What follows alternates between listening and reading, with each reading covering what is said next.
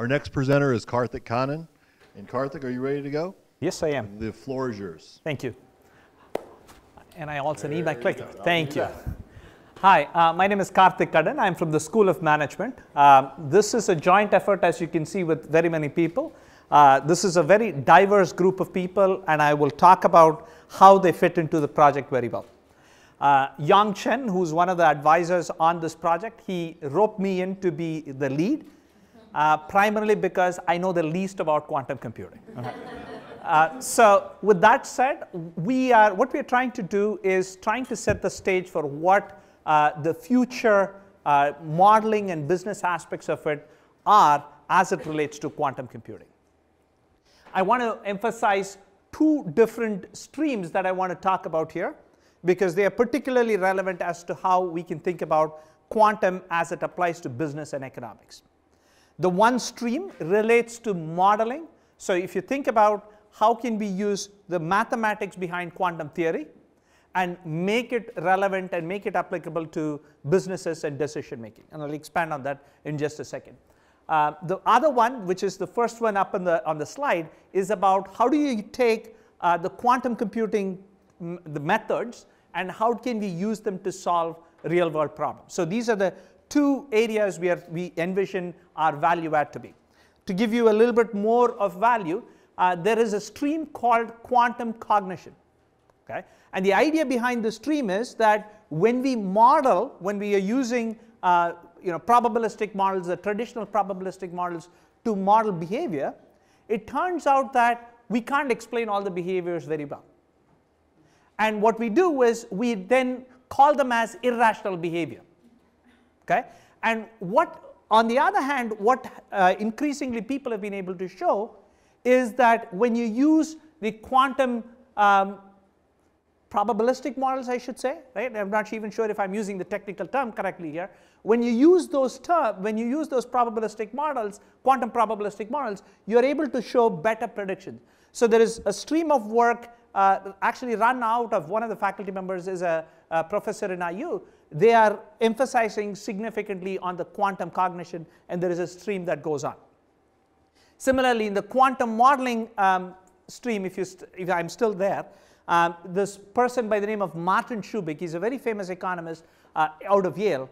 And what he has shown is, again, using quantum models to show or to predict stock prices in the stock market. Right? So there is an extensive work, increasingly important work, in using quantum modelings for behaviors. Where is it applicable? The EVPRP President Theresa Mayer was talking about how we think about information security and defense and all of that.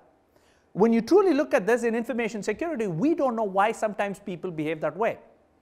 There are very well-known behavioral biases and other things that comes to kick in, and we're not able to explain those phenomena well.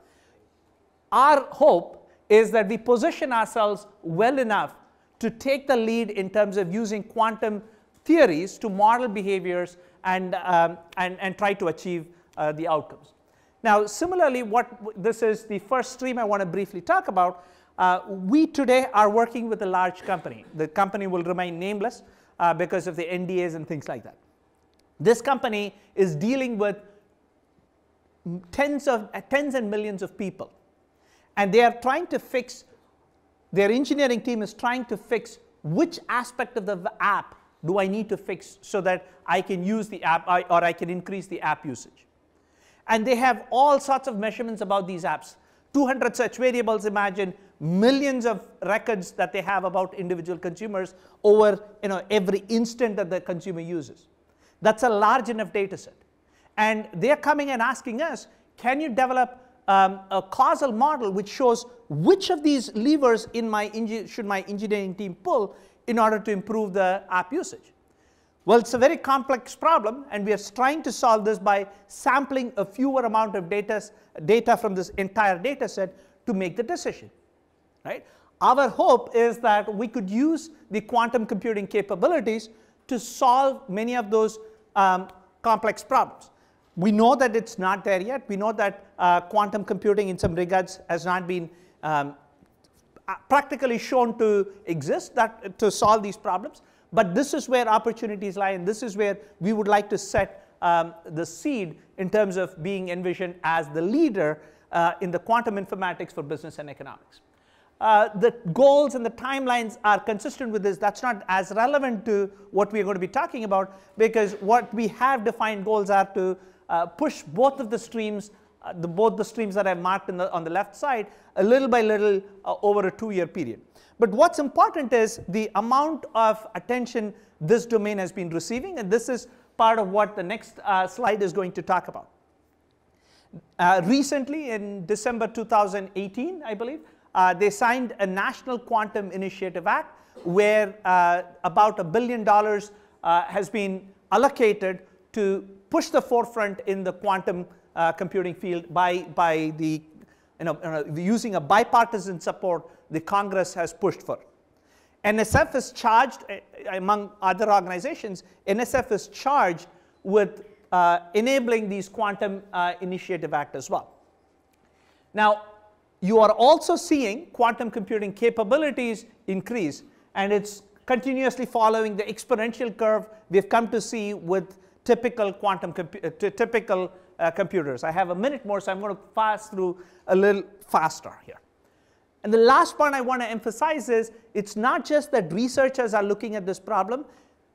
Companies like Intel, Microsoft, and Google, these processing and technology companies, are big leaders in this.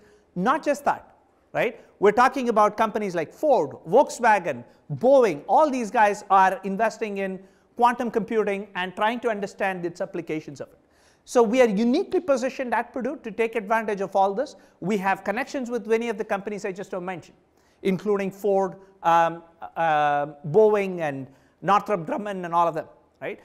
We are also having one of the very well-established Purdue Quantum Science and Engineering Institute here. When we talk to people like the College of Science Deans, they talk about how much we have advanced in the quantum space. And so this is, in some regards, timely, and it also plays into our strength. We want to be thought of as the forefront leader in terms of quantum modeling and behaviors. Since this last slide she's going to show me the 0-second stop, so I'm going to pass it right after this.